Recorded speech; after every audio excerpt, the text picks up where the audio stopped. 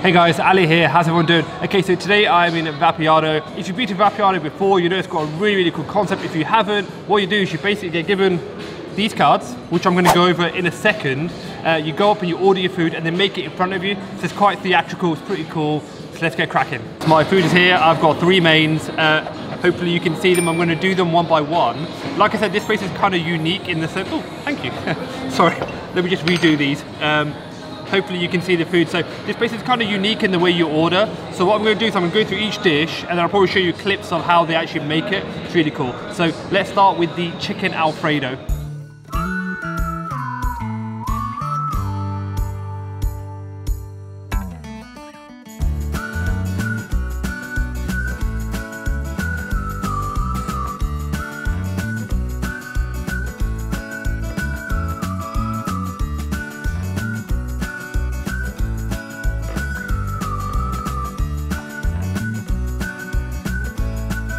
What you do is you actually pick what you want. So I picked the chicken Alfredo, and then you pick what kind of pastas you want, like tagliatelle. You can have a penne, whatever. I've gone for penne.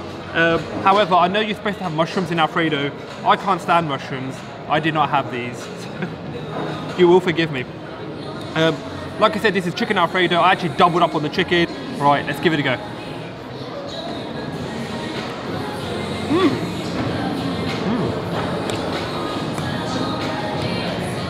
I like the fact that you can kind of customize your dishes. For example, Alfredo is generally very creamy, which it is, lots of cheese. There's an egg in there as well to mix it up. So it's got a very creamy, thick taste. I actually got chilies added into mine, which makes it taste really good. The pasta's cooked really well. It's super filling, it's a really good portion size. I'm gonna put all the prices in the description, but that is a great start.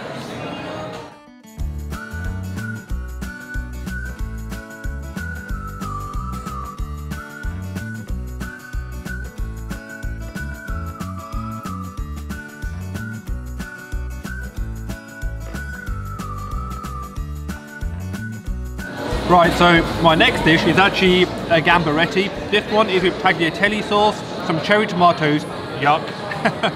No, I'm gonna move those to a side, but camera lady likes cherry tomatoes, so I have to eat them. So it's got some prawns, it's got a little bit of chili, a little bit of garlic, a little bit of parsley, a little bit of cheese. So let's give this a go.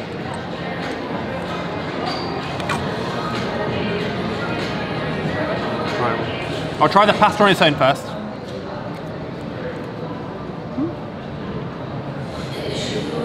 I think if you like that flavour profile of the tomatoes and the chili and the garlic and prawns, you'll like that. I'm not a massive fan of prawns if I'm being honest, but the pasta itself was okay. Let's try the prawns.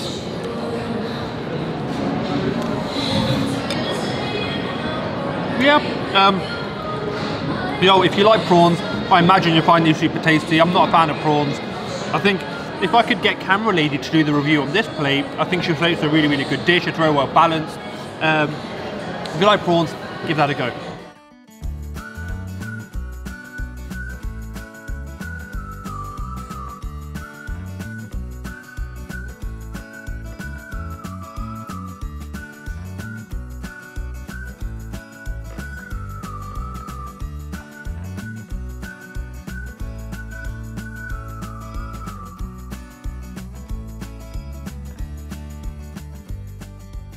Okay, I love a good pizza. I've gone for the chicken Speziato. This is a new one. It's got some chicken, some peppers, some chili, some garlic. This looks pretty good. This looks pretty good.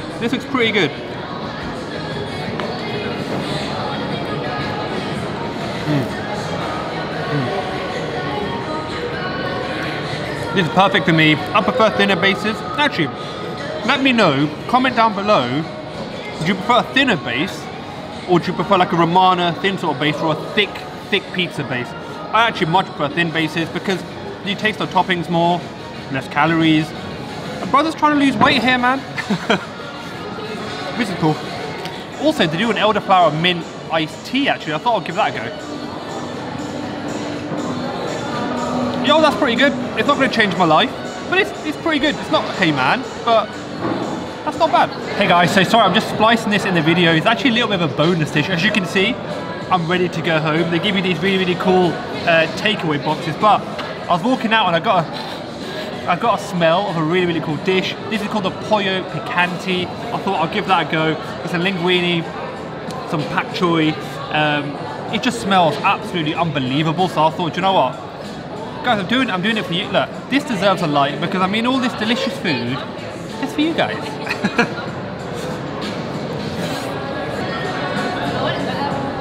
This has got a very different taste to the other dishes because this is actually chili orange, which is a bit different, right?